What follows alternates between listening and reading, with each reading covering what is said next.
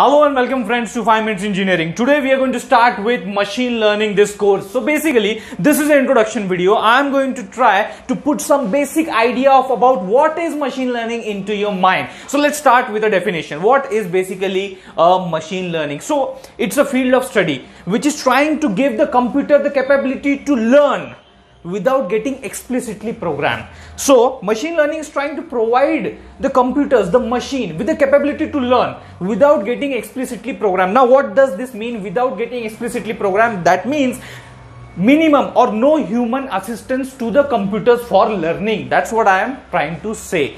Let's consider I am putting a situation in front of you and I want to know what is going to be your response. Okay, so the situation is like that. You are a CEO of a company and you are trying to hire some people for a particular position, and there are only two candidates, two persons standing in front of you, and I am now going to tell you the behavior, the nature of those two persons, and now the decision is yours to whom to employ. Okay. Now the first person, the nature or the behavior is he or she, that person is not able to learn. He's not able to learn. What I mean by saying this is that he or she, that person, requires a continuous human assistance. Continuous human assistance is required. Okay, you know, every time that person is to be told what is to be done, how it is to be done, like that.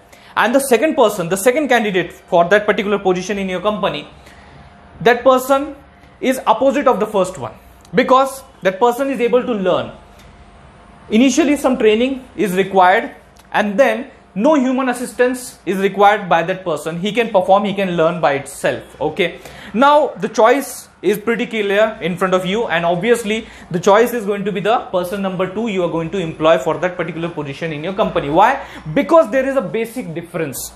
There is a basic difference of learning, and that makes the second person intelligent and the first person not intelligent. Simple funda. Okay, the first person, okay, he was standing here. The first person is not intelligent because every time he has to be told, he or she has to be told, he's not learning. But the second person is capable of learning. He is having a capability of learning by itself. Initial some training is required, but then afterwards no human assistance is required for that particular person. So you will hire that person because that person is intelligent. That person is intelligent, and that's why machine learning is getting so trending nowadays, because machine learning is trying to make the machines learn. The algorithms of machine learning are making the machines, the computers, intelligent. Very important element of machine learning is data, or I should say a perfect data. What do you mean by a perfect data, a good data, excellent data?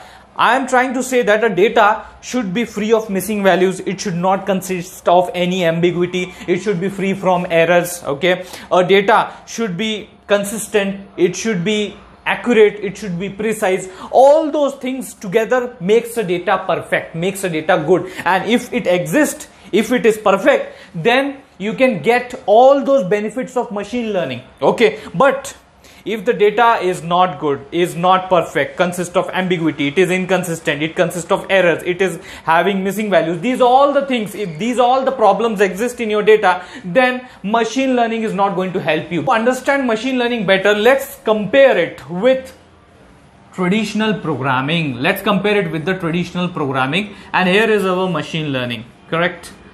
Now what's the nature? The nature of traditional programming is, obviously, it will also require data. It is going to require data, and plus program. Program is given as an input. So what we are giving, a program and some data, a user data we are giving to the traditional programming, and finally what we are going to get is output.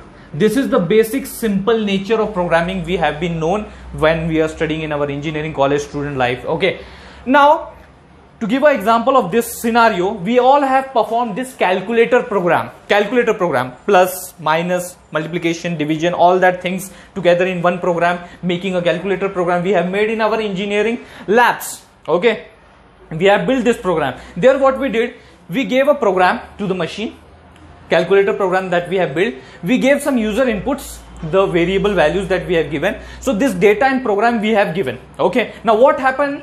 That this respective data, user data, is going to get manipulated as per the logic in that program that we have built, and finally we will get a output. Like if we are trying to add two variables in the program, addition logic will be there, and output you will get the addition of those two variables. So this way the traditional programming is working, because we have to feed it with program, we have to feed it with logic. Okay, so here we need to explicitly program in the traditional programming, but here the case is very different. In machine learning, what we require, the very important element, that is data as an input. We have to give data as an input. And the second thing is very, very important as well, output. Yes, output. And finally, as a output, you are going to get, as a result, you are going to get a program, or you can say it as a simple logic, or a model, you can say. Okay, so what actually is happening here that I would like to explain you. Let's consider a scenario when we are giving our board exams like 10th and 12th. What we are doing?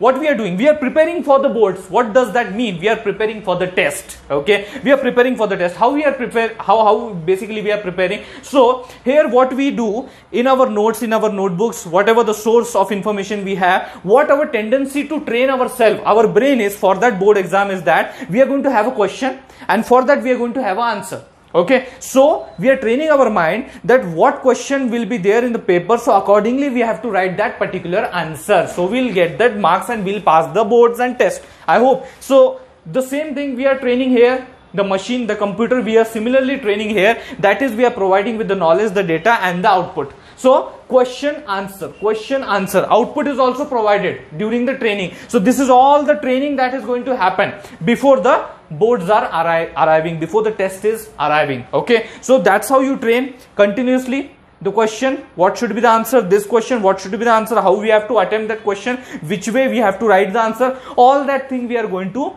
train.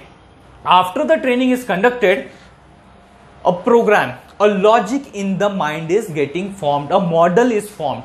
That is, before approaching to the test, before approaching to the respectively board exam center, your brain is nothing but a program, your brain is nothing but a logic. Now with the help of this model, logic, program, you are going to attempt the test. That means now you are going to face the testing phase, that is a testing phase. So here we did with the training phase, we trained the model. Okay, we trained the model, and now with that respective logic we are going to test it. Now here a key point to note is that if the data that you have provided during the training, if it is a perfect data, if it is a good data, I mean to say that there are very less negligible errors, than no missing values, and everything is perfect in that data, it suits your purpose, then the model, the logic, the program that is generated as a result is going to be carrying a very high accuracy, high confidence, high score and low error margin. And that's what the aim of machine learning is, that you should have a lower error margin, as possible as low it should be. So friends, if you found this video good,